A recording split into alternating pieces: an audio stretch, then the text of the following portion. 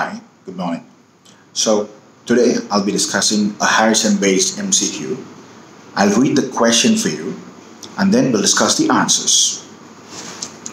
A patient comes into the clinic and describes progressive muscle weakness over several weeks. He has also experienced nausea, vomiting, and diarrhea. 1 month ago, he had been completely healthy and describes a bear hunting trip in Alaska where they ate some of the games that they killed. Soon after he returned, his GIT symptoms began, followed by muscle weakness in his jaw and neck that has now spread to his arms and lower back. Examination findings confirm decreased muscle strength and the upper extremities and neck. He has also slowed extraocular movements. Lab examination shows panic values for elevated eosinophils and serum creatine phosphokinase. Which of the following organisms is the most likely cause of the symptoms? A. Campylobacter species. B. Cytomegalovirus. C. Giardia. D. Taenia solium. And E. Trichinella spiralis.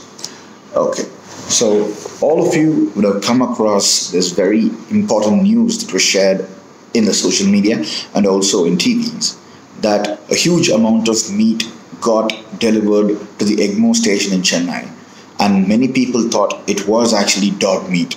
Then there was some kind of controversy saying that it was not a dog meat, it was long-tailed goat from Rajasthan.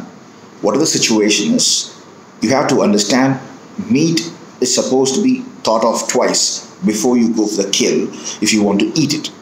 This particular question speaks about people eating meat, that is, those people who went for hunting, they ate the bear meat. Why exactly this question is important?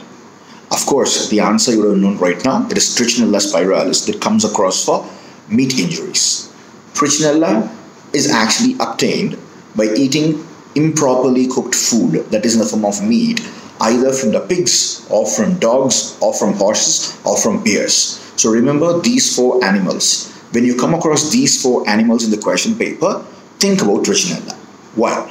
If at all people eat meat and larvae are present in this muscle mass of those animals that you're going to eat, the larva will be traveling through the GIT.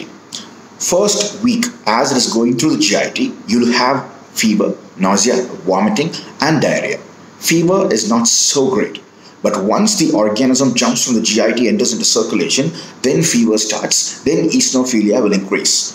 Once fever, eosinophilia increase, through the blood, the organism travels into the muscles. The moment it reaches the muscles, you'll have myositis. And once myositis happens, the muscle weakness happens. Encystation of the larva will start inside the muscles. If at all you look for Trichinella larva which is encysted, if you look at it under microscopy or under CT section, you'll find these organisms, encysted larvae, looking like smaller snakes in coils. It appears to be very scary when you look at them, but it is a very classical finding that you find in case of Trichinella spiralis. When you take a muscle biopsy or a small piece of muscle and look at it in microscopy or look through CT scan, you will find the organism seen as coiled snakes which are silently quiet, waiting for the kill.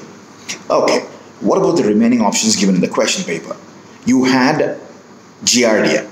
Giardia is not known for myositis. Giardia is not known for causing fever. Giardia causes malabsorption. Through malabsorption, you will have deficiency manifestation of major nutrients, and also it will cause steatoria because malabsorption of lipids can be floating. The lipids will be floating along with the fecal material. Campylobacter jejuni can show GIT symptoms like this, but it also, you have to understand, Campylobacter is capable of causing minimal amount of dysentery. Also, Campylobacter can cause fever because it is slightly invasive. It can enter into circulation. It can cause fever, but no myositis. And the remaining organisms can have no similar features that of myositis. So, how do you actually prevent it? In India, mostly dog meat is not taken into consideration. Bear meat is not taken into consideration. Horse meat is not taken into consideration. But when it comes to pork, remember, you have to cook the pork to such an extent at high temperature that the pink color of the meat is lost.